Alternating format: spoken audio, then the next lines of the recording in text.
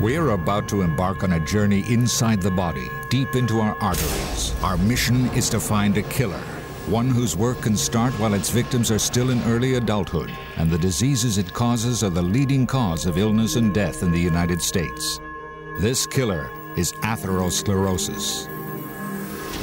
Some people may not have heard of atherosclerosis, but the risk factors that contribute to it may be familiar and include obesity, elevated blood pressure, diabetes, a family history of heart disease, high cholesterol, or simply growing older. All affect our arteries. Some things we can change, like stopping smoking or changing what we eat, while others, like our family history or our age, we can't. But we can all take steps to reduce our risk of suffering a heart attack or a stroke by improving the health of our arteries. To understand how we can improve the health of our arteries, we will need to take a closer look. So sit back, relax, and enjoy. We are now in an artery, traveling with red blood cells that carry oxygen to major organs throughout the body. And this is cholesterol. You may have heard about cholesterol, but did you know there are different types? The most important are LDL cholesterol, known as the bad cholesterol, because it can lead to clogged arteries, and HDL cholesterol, called good cholesterol, because it is believed to help remove cholesterol from the body. Generally, our aim is to keep good cholesterol levels high and bad cholesterol levels low. When there is too much bad cholesterol in the blood, this can cause serious problems.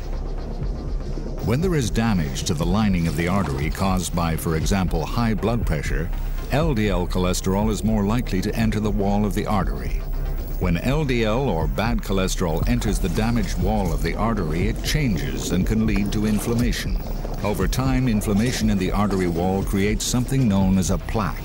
Plaques can start forming at an early age, and over time, this can lead to clogging of the arteries. This can happen in a number of different sites around the body and can get progressively worse over time. This chronic process, known as atherosclerosis, can become life-threatening depending on whether the plaque is stable or unstable. A stable plaque can continue to grow, slowly reducing blood flow over time by hardening and narrowing the artery, but does not necessarily completely block the flow of blood.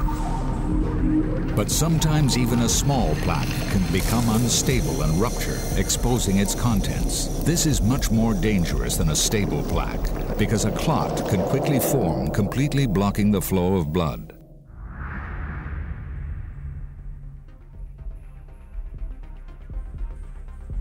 As stable plaques form and cause narrowing and hardening of the arteries in the legs, the blood flow is restricted, sometimes making it painful to walk. Elsewhere in the body, the effects of plaque rupture can be immediate. A blockage in arteries supplying blood to the heart can cause a heart attack.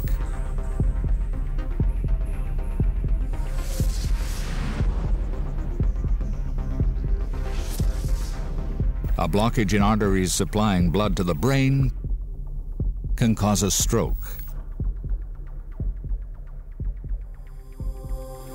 So what can we do to help maintain healthy arteries? Addressing our risk factors will benefit our general health and the health of our arteries. We can stop smoking, change our diet, exercise more. With the help of your doctor, you can manage other conditions that may affect your arteries. Of course, some things, like your age or your family medical history, you can't change. If you were concerned about atherosclerosis and the health of your arteries, talk to your doctor about having your blood pressure, blood sugar, and levels of good and bad cholesterol checked. If you've seen your doctor and are being treated, continue to follow your doctor's instructions. Us Against Athero, brought to you by AstraZeneca, is a movement to spread national awareness of atherosclerosis and empower people with the knowledge they need to improve the health of their arteries. For more information or to share this program with someone you care about, please visit www.athero.com. Thank you for joining us. Please watch your step as you exit the simulator.